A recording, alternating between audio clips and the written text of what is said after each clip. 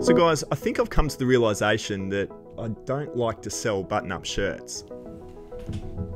It just takes so long to list. There's just like all the measurements that you've got to do, the photographs, the whole process of listing shirts, and to get a net result of about a $15 profit for me at least anyway, I think I might stop doing button-up shirts. Let me know in the comments below, what item have you stopped wanting to sell on eBay?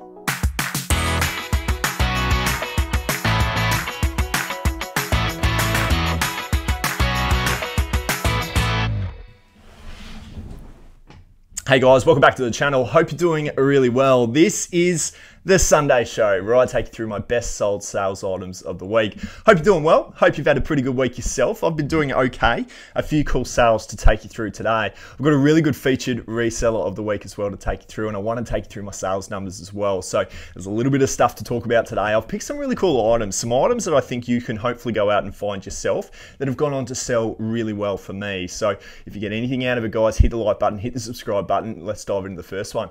So the TV series is Chuck, and I personally haven't watched it myself, but I have heard that it is a pretty good show, and I probably should. It's ended up selling for $82.95, and I've paid just $2 per DVD here, so I've ended up paying 10 bucks. Take out the fees and the postage, I've profited $64.60 and a 30-day sales cycle, so it's not too bad at all.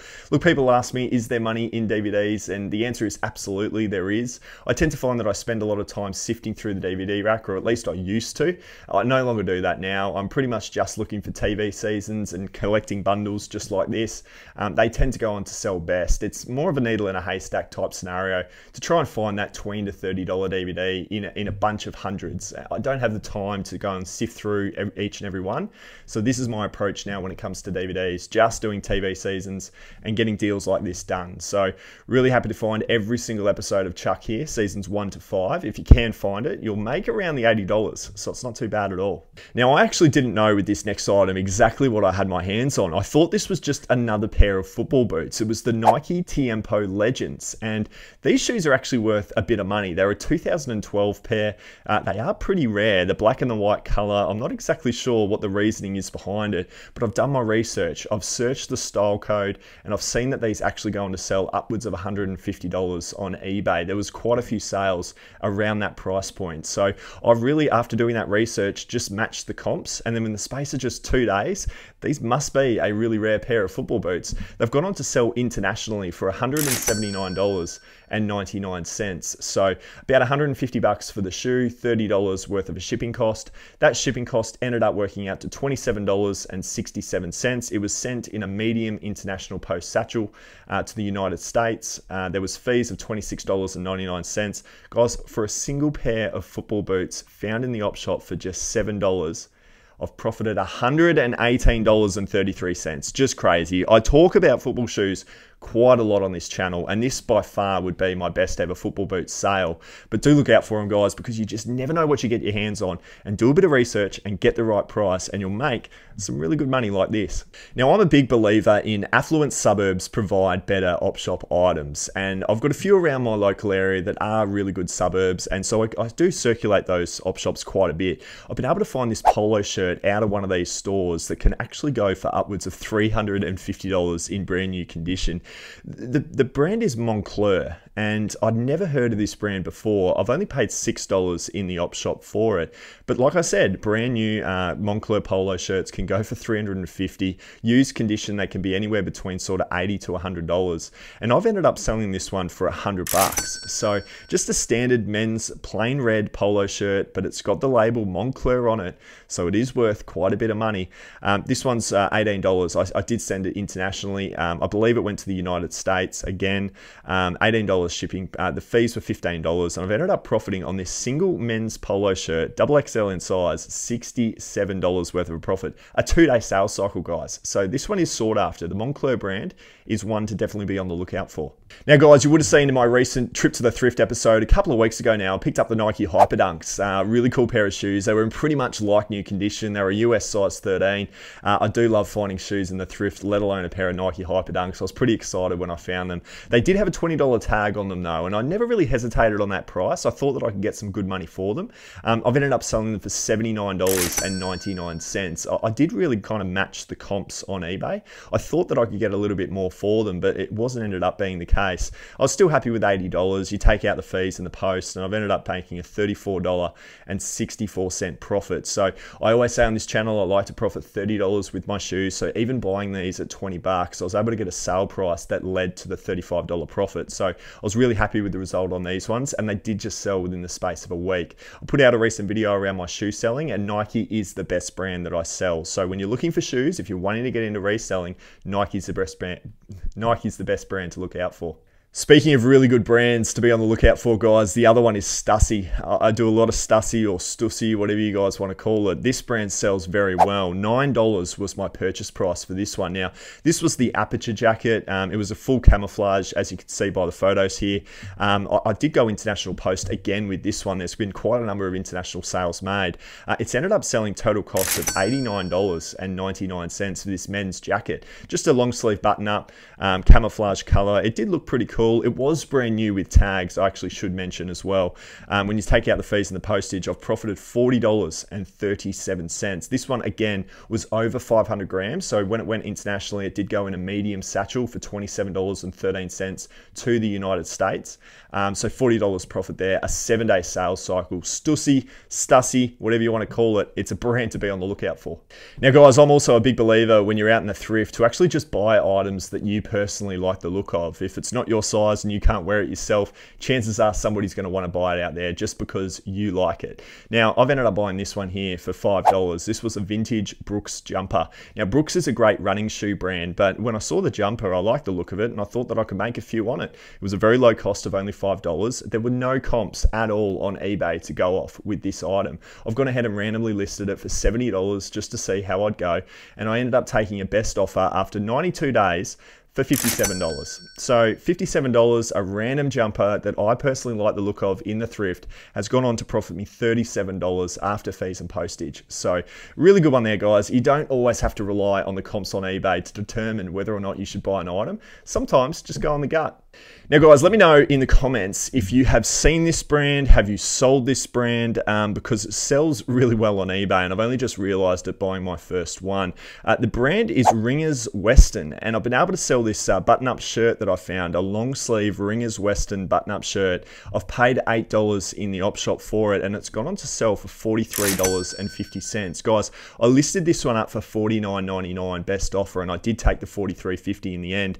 The fees and the postage, I've ended up profiting $22.29. Not a bad result for a button-up shirt. I can generally profit anywhere between $15 to $20 for button-up shirts. So to get a $43.50 sale price, this is definitely above average. So Ringers Western, a pretty cool brand that goes on to sell for some pretty good money when you do some searching for it on eBay. So do look out for it, guys. A 57-day sales cycle. I'll pretty much always buy this brand now when I find it.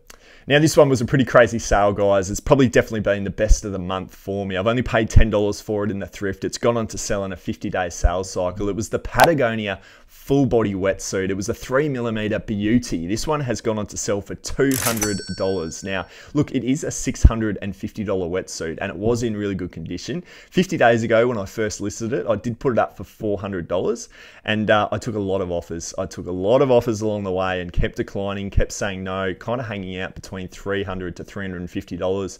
And I just couldn't get anybody offering me anything over 200 bucks. I probably declined about 10 offers over the journey, and they were all around that $200 price point. So in the end, I just said yes and accepted one of them, and took a really good profit of $148.60. It's commonly an item I think that people will pass on in the op shops. You'll walk right past them, yet they'll always be in there to some degree, as long as you're buying the right brand and the right type of wetsuit. Patagonia obviously being the right one, but there's really a lot of money to be made, and certainly this time of year in Australia, at least anyway, there's a lot of people needing wetsuits for the colder weather. So it's a really good one to look out for. I've made 150 bucks. It's definitely been the best item I've sold on eBay this month.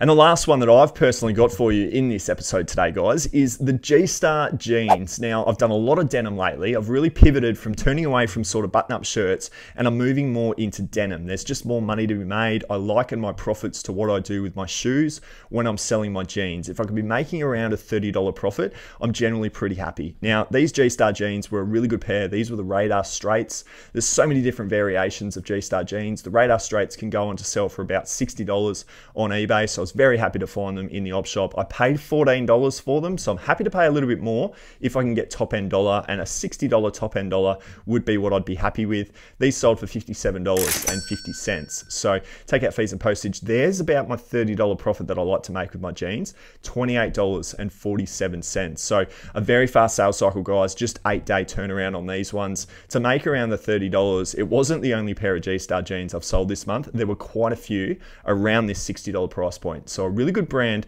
of denim jeans to be on the lookout for if you're trying to sell a few.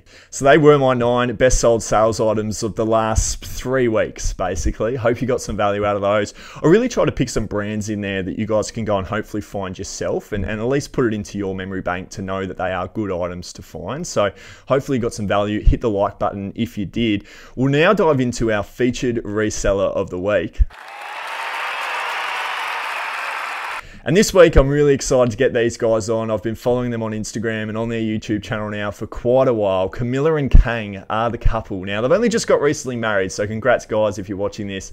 They've given me a really unique item as well for today's episode as a featured reseller of the week. They're very much part-time. They're doing this, basically, the fee or financial independent resellers. So they're using the money that they're making through reselling to be their side hustle to obviously get to financial independence. So a really cool story. What a lot of you guys are doing out there is working a full-time job and putting this reselling game as your side hustle, which is a great way to go about it. And these guys are doing some really good sales, I will say. And there was one here that I wanted to put into the episode that they've given me, which was this quilt. And I was actually just on a trip to the Thrift with Bron just last week on Thursday, and she did the same thing. She bought a quilt, bought a blanket, and apparently these things go on to sell for some money. So after that, when these guys sent it through, I wasn't surprised to see that this had a really good sales result.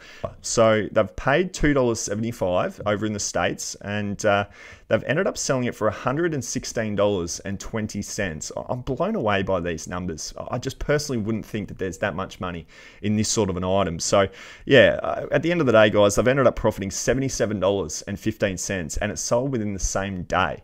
So a really fast sales cycle, a huge profit off a very low purchase price. It's almost the reseller's dream worth of an item here.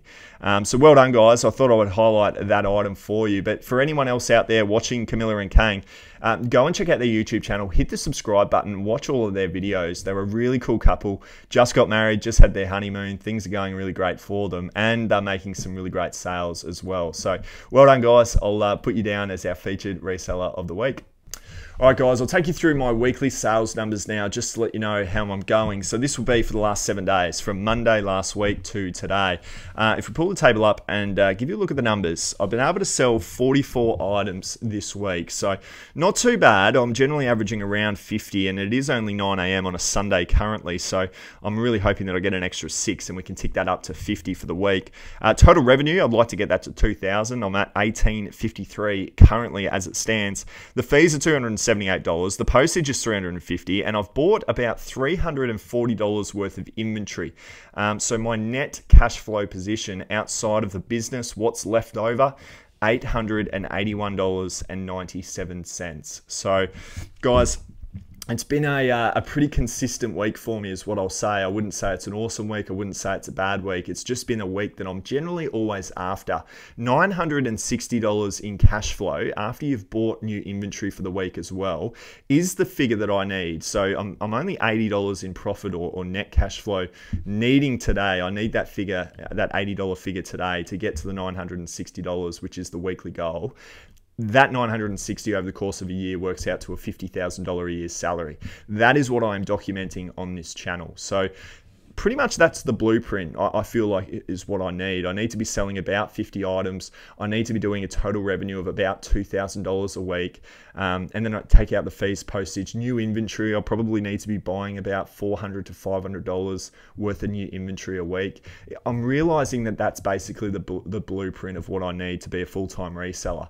The good thing is, I'm now doing that on a very much a consistent basis. I'm generally hitting $2,000 in revenue every single week over the last sort of 7 to 8 weeks. So things are moving really well, ticking along well. Happy with it so far. Just going to keep charging, keep listing, keep doing all the little things that I speak about on this channel as well. International postage has been a big one, but doing my end relist strategy that I talk about as well. I'm doing that every day, proving to bring in some great results. So look, things are going well. Looking forward to next week and what May will bring. I'll be putting out a video on Tuesday around my April financial figures. I put a poll up on my Instagram as to whether or not you guys would want to see that, and I did get a 92% yes to the financial figures video. So that one is going to be coming through on Tuesday. I've already crunched the numbers, and I'll bring you that information very shortly. But hopefully you've got some value out of this. Let me know if you want me to continue doing these What Sold episodes as well on a Sunday. Look, I'm happy to mix the videos up and do some different things. If there's any specific videos you guys would like me to do, please let me know in the comments below. If you want to see the What Sold videos every Sunday, the Sunday show that I talk about, let me know as well, because I'm always really curious about what you guys are wanting to watch, and I'm just wanting to bring you the content that you want to see. So let me know in the comments, and I'll try and do what you guys ask for. Thanks for tuning in, guys. We'll see you in the next one.